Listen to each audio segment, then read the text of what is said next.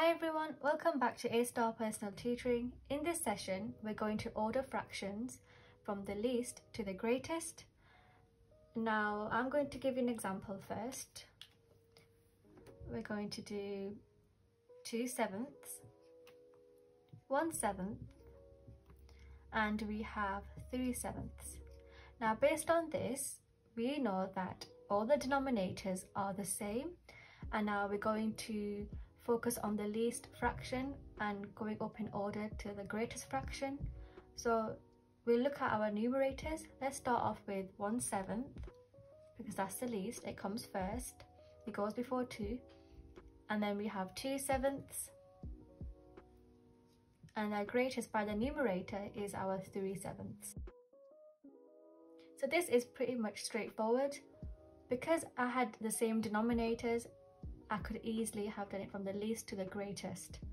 But what would happen if I had to arrange the order from the least to the greatest using different denominators? So that's our focus today. Okay, my first example is going to be 2/3. We're going to have a half. And our final one is going to be 3/4 or 3/4. Now we need to change the denominators first into a common denominator, and by doing so we need to find the least common multiple. Now let's focus on our 2/3 first. We're going to find the multiples. So we have 3, 6, 9, 12, 15, 18. The next one is a half, so we're going to go up in twos. 2, 4, 6, 8, 10, 12, 14, and our final one is multiples of 4. So we're going to count up in 4s. 4, 8, 12, 16, 20, 24. Now I would like you to pause this video and find out which numbers are the least common. Having a look, I can see 12 in that one. I can see 12 again, and I can see 12 again. So 12 is our common multiple. So I'm going to be using number 12 for our denominators because 3, 2, and 4 all go into 12. Okay, so we know that we're going to use 12 for our common denominator. I'm going to write it underneath here. Now, how many 3's go into 12? 3, 6, 9, 12. You're going to multiply that by 4. What you do to the bottom, you must do to the top. 2 times 4 equals 8. So we've done the first one. And our second one, we're going to look at how many 2's go into 12. So 2, 4, 6, 8, 10, 12. So we're going to multiply that by 6. 1 times 6 equals 6. And now for our final one, how many 4's go into 12? 4, 8, 12. We're going to multiply that by 3. 3 times 3 equals 9. So now we've got them all into the same denominator, which is great. And now we just need to order them from the least to the greatest. Now we're going to look at our numerators. So as I can tell, 6/12 is the least, which is a half. So a half is the smallest. Our next one is 8/12. So we're going to put 2/3 there. And for our final one is our 9/12, which is 3/4, 3/4. And there you go. That's our first example done. That was pretty much straightforward. The important thing is to make sure it's in the same denominator, find a multiple, and then convert it. Okay, we're going to have a look at one more example. And this time I want you to have a go on your own and let me know what you get in the comments.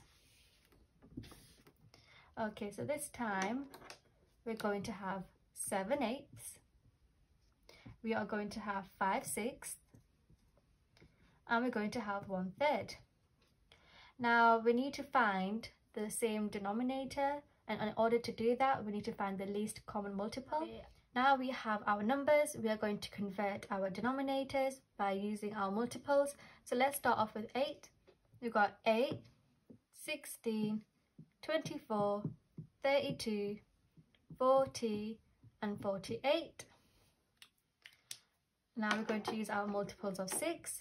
We have 6, 12, 18, 24, 30, 36. And for our final one, we have multiples of 3. Got 3, 6, 9, 12, 15, 18, 21, 24, 27. Now I can see in each row there is 24.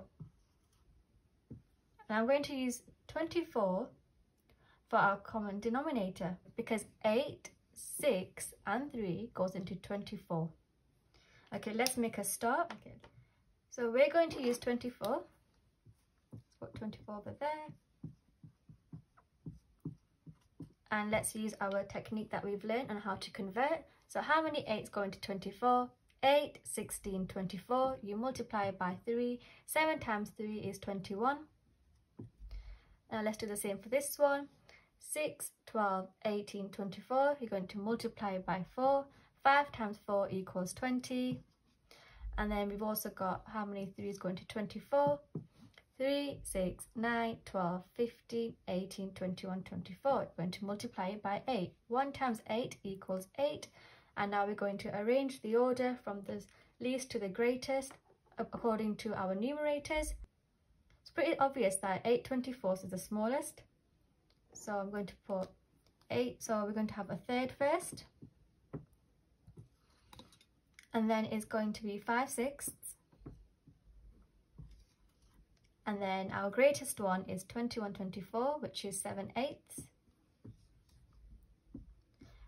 And there you go. That's it really. That's how we arrange fractions. Well done if you got that right. You are now a star at ordering fractions.